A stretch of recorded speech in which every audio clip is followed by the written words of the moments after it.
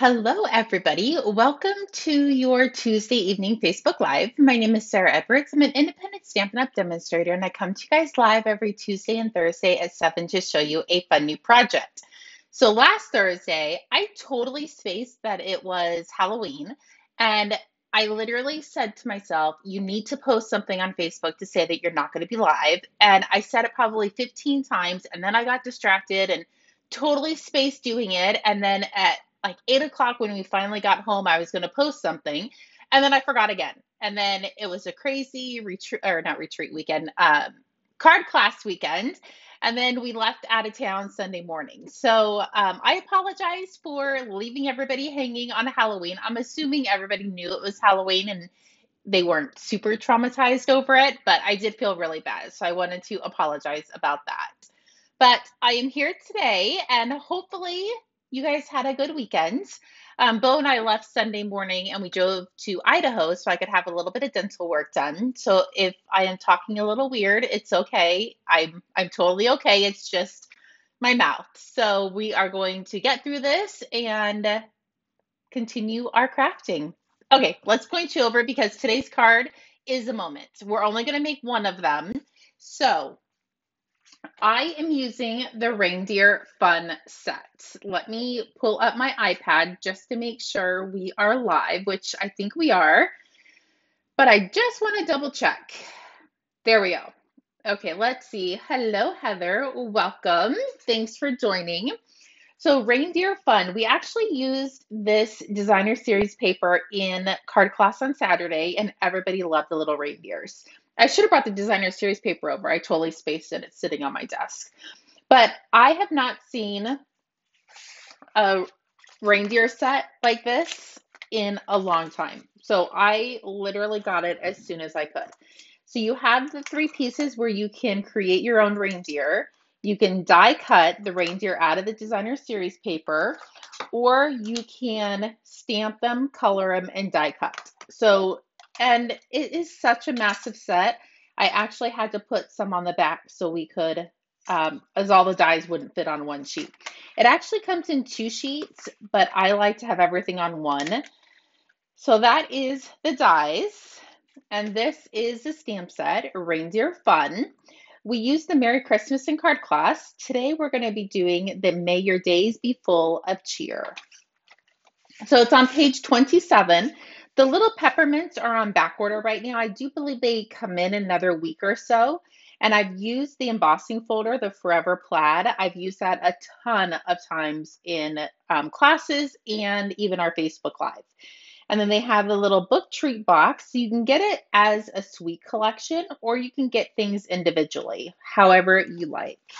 And then on the next page, or the page over, they have examples of how to use the stamp set and dies. Okay, let's bring in all of the fun products. Hello, Joan, welcome. So this is an online exclusive. It's called Festive 12 by 12 Glimmer Paper. So you get Garden Green, Granny Apple Green, and Real Red. Apparently these are the only colors I have left. I do have multiple packs because I'm using a ton of this. So here's your Real Red. Here is the Garden Green, and then the Granny Apple Green. So it is definitely a fun glimmer paper. If you guys do know me, you know I love my glimmer paper. So there's the glimmer paper. I did bring in this Snowflake 3D embossing folder. So we're going to do a little bit of embossing. And then we are also going to be doing a little bit of heat embossing on this card as well. And I cannot wait to show you guys. I actually did see this online, so this wasn't my original design.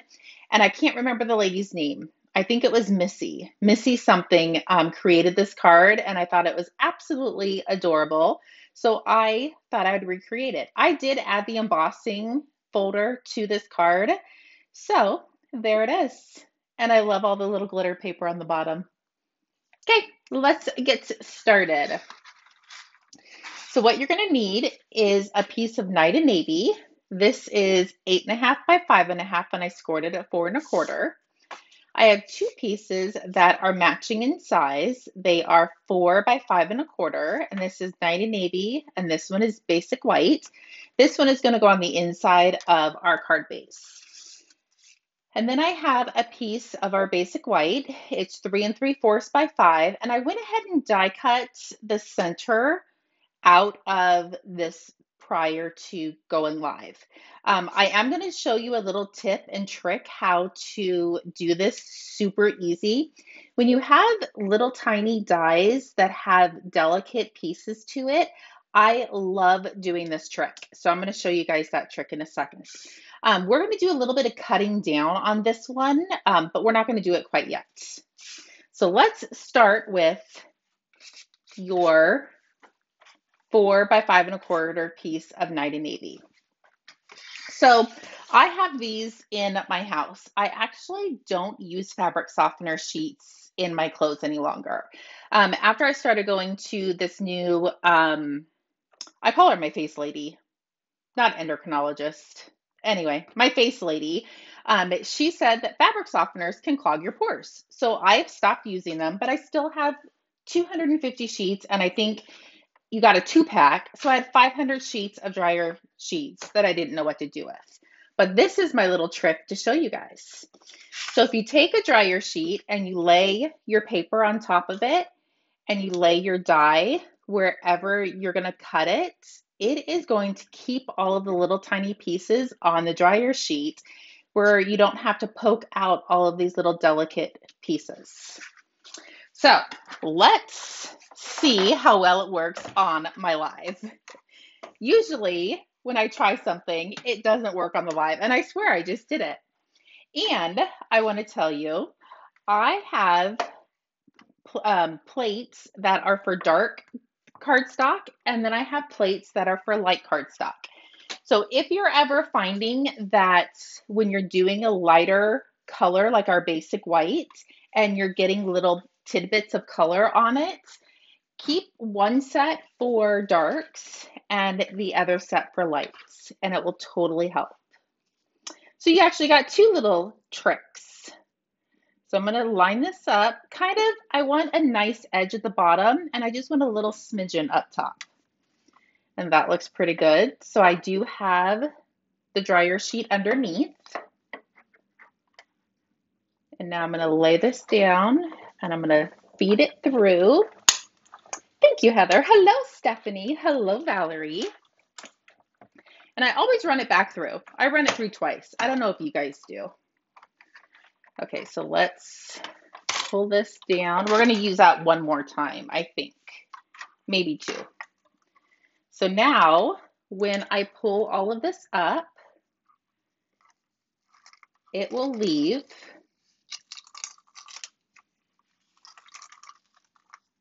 all of your pieces at the bottom. Look at that. Oh, there's one tiny little piece, but you know what? I will take one piece any day. And you can reuse this as well. You don't just need to change it out each time. So that's the little trick on that one. I think my iPad just died. That stinks. So I'm not going to be able to see comments unless I look at my computer. But here we go. So we're still going to be playing with this one. I am going to grab my Versamark and my embossing buddy, and I just want to clean off any oils that are on the bottom of my Night and Navy. So I'm going to gently rub my embossing buddy across the bottom, and I'm going to bring in, may all your days be filled with cheer. I have to do the embossing in two different steps. So I'm going to do this one first, and then I'm going to emboss the card base as well. Heat emboss the card base. So let's bring our powder in.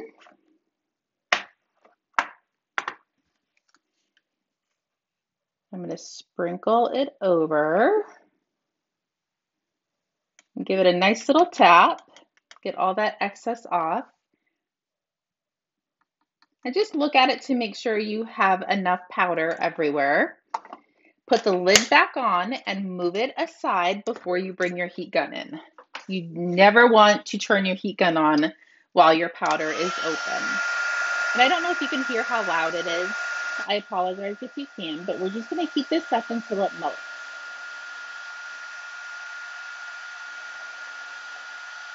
And I don't know if you can see it melting on the Facebook Live, but I think it is the coolest look.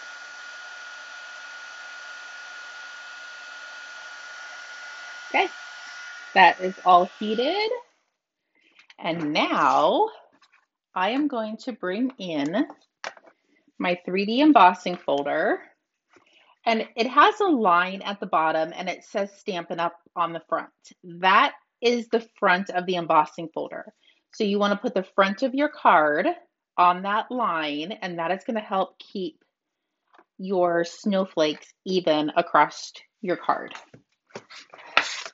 Let's bring back in my machine. It's not a hard card to do, and especially if you're going to do it at an assembly line, it would be super easy. Just going to run this through with my 3D plates.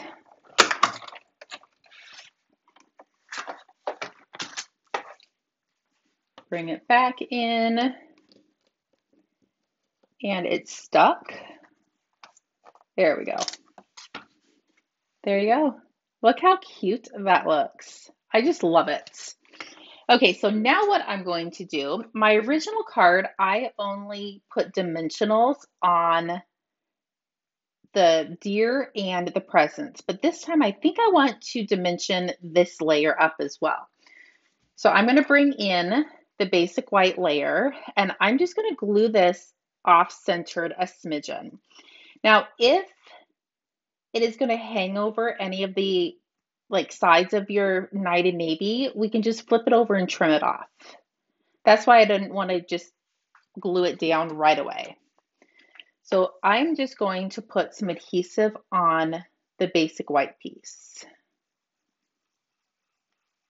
And usually you're going to flip it over, but this one we're not going to. We're just going to do it right on the front. If I can get my glue to work. Well, all else fails. Grab your needle. There, that was a big booger in there. There we go. Much nicer. So I'm going to set that down. I just want to offset it a little bit. Not too much, but I want to do it just enough so you can see the white poking through. Okay. And looks like right there we could trim off a smidgen, but honestly, I really don't even think it would be necessary. You can hardly even see it. There we go. So now I'm going to set this aside and bring in my card base.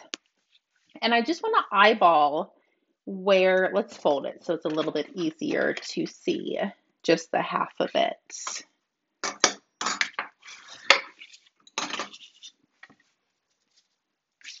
So I'm just going to kind of eyeball where I want to do my white embossing. So it's going to be right here in the center. So I'm going to take this off and rub my embossing buddy just to get all of the oils off of it. Grab my Versamark, and I have my stars. So I'm just going to stamp this in around, kind of the center area. And it is hard to see. So there's that one. And then I'm going to come in and I'm actually going to lean a little bit closer so I can see where it's missing some embossing. And I think that might be good. So put that away, bring in my whites. I'm going to sprinkle the powder on my card base. I don't think I've ever heat embossed on my actual card base. I've always done it on a separate piece. I am filling it up pretty good, and then I will dump it. It is so pretty. And you can see I missed a couple right here, so just add a little bit more. You can add as much powder as you need to it until you heat it. Perfect. Put my spoon away so I have it ready for next time. And I am going to take it and flick the back of the card on the floor just so I don't have any excess embossing powder anywhere that I don't want it. So I'm going to grab your sheet done. I'm going to keep this up.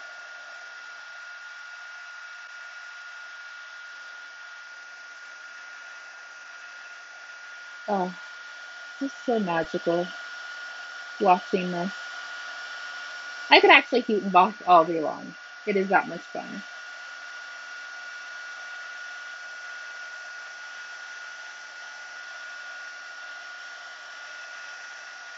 There we go. I think we're done. So now I can put this on top of it. Isn't that so cute? I'm actually in love with this card.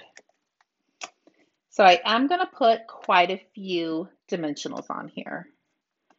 You can put as much as you want or as little as you want. But this guy is pretty heavy.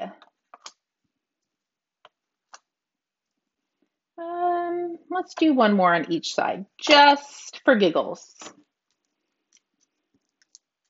He is not going anywhere, I promise you. So I'm going to peel the backing off. And you don't have much, you don't have any wiggle room. I shouldn't say you don't have much. You don't have any wiggle room. So you need to make sure to get this super straight. And now that I have Nighty Navy on top of Nighty Navy, I see another little smidgen of white hanging off. So I'm going to stand on my tiptoes so I can see over my camera. There we go. That is actually gorgeous just by itself without anything else on there. But let's do a little bit of stamping. So I have a piece of basic white and I have my memento. I'm just going to stamp my deer. Thank you, Stephanie. And then I'm going to come in and I'm going to stamp in real red his collar.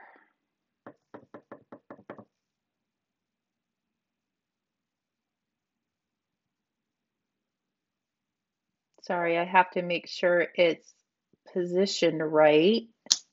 Okay, that looks pretty good. And because we are on a Facebook Live, there's a lot of magic that happens.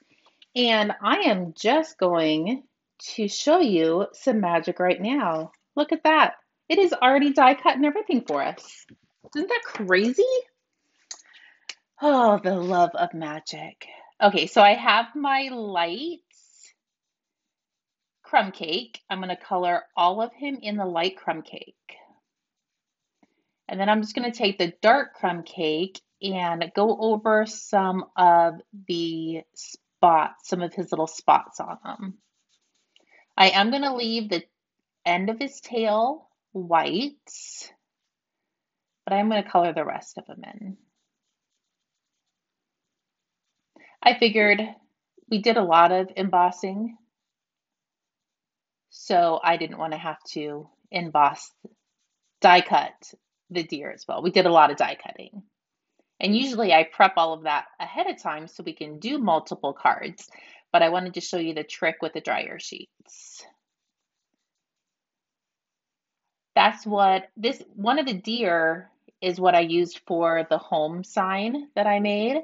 And that's exactly what I did. I took the whole box of dryer sheets with me on vacation, and that's probably why the box is almost empty, because I did so many of them. Oh, I didn't see his deer or his ear up here, and I don't even think I colored his ear on this card. I did not see that little tiny ear right there. There we go. Okay, so now I'm going to take the dark crumb cake and I want to go around kind of the tip of his ear. And I want to just do some of these pieces.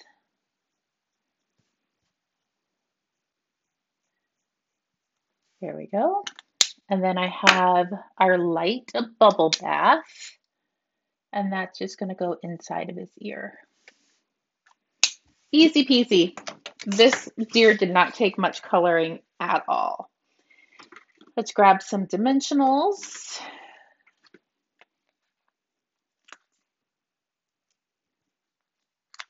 I'm going to pop him up. And then all we have left to do is add the little presents and our white piece to the inside. There you go. Let's add the whites.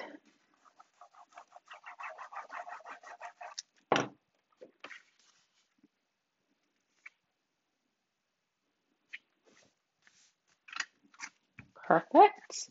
We don't need the green glue anymore. So let me bring in the presents.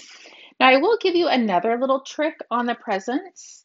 Glimmer paper, mini glue dots is the only thing that will stick to glimmer paper.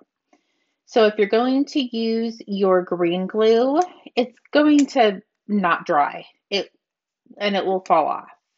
So make sure when you are sticking glimmer paper, anything to glimmer paper actually, it's not just glimmer paper to glimmer paper. Anything to glimmer paper needs the mini glue dots. And even if you put a dimensional behind it, you need to put a mini glue dot behind the dimensional as well. Okay, there's those. Flip those guys over.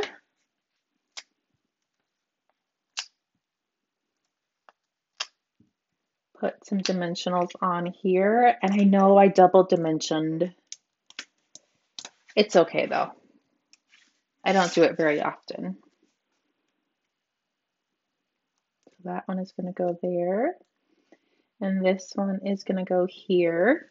I actually was contemplating on putting the little peppermints on there because it is real red, but I didn't want to frustrate anybody because they are on back order. But I really think if you already have them, you should totally use them. And let's put a couple on there.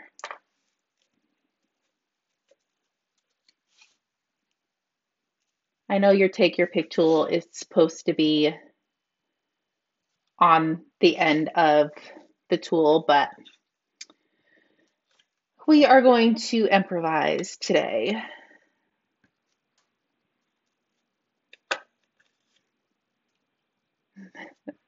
He is really, really cute. I actually really like the peppermints on it. So I'm glad I did it. So if you have them, use them. If you don't, send me a message, and as soon as they come back in stock, I will order you some, or I will definitely let you know when they are back. So there you go. It wasn't super difficult to put together, but I actually think it turned out absolutely gorgeous. Oh, I don't know what happened. I think it turned out absolutely gorgeous. So hopefully you guys like this as much as I did. That is it for tonight. Thank you so much for joining me. If you need any help ordering any of the product that I used tonight, feel free to reach out. If not, I will see everybody on Tuesday or Thursday for another live. Have a great evening, and we'll chat with you soon. Bye-bye.